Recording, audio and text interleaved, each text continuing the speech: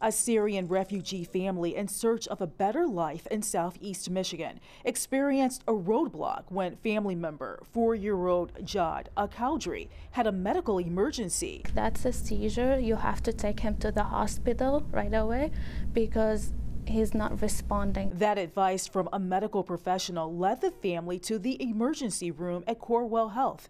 Jad's mom, who speaks in her native tongue, allows her daughters to tell the family's story. Since we've seen this case happen twice before with my two other brothers, she was hoping to see an answer. That's right. The family had experienced this medical crisis before, and it's believed the family lost 2 babies to the same disorder when they were still living in Syria.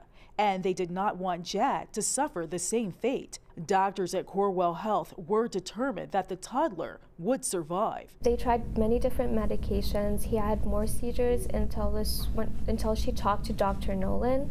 That's when she tried many medicines, and they were able to find the one that would stop the seizures. After Jad didn't respond to our first couple of medications, and then when I found out about the family history, immediately I reached out to the hospital in order to pursue this rapid genetic testing, which was a really new diagnostic tool. The results allowed Dr. Nolan to alter Jad's medication. We were able to give Jad specific vitamins.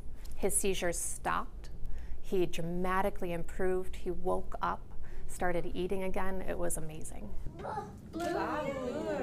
The family is grateful that Corewell pursued all options for their loved one, and they gathered Friday to give Dr. Nolan and the team at Corewell a heartfelt thank you. After he took the medicine, my mom realized that he got his life back. And the family hopes by sharing their story, it will help raise awareness to save someone else. It's kind of our job to kind of spread awareness and see if we can help other people. In Southfield, Ingrid Kelly, Fox 2 News.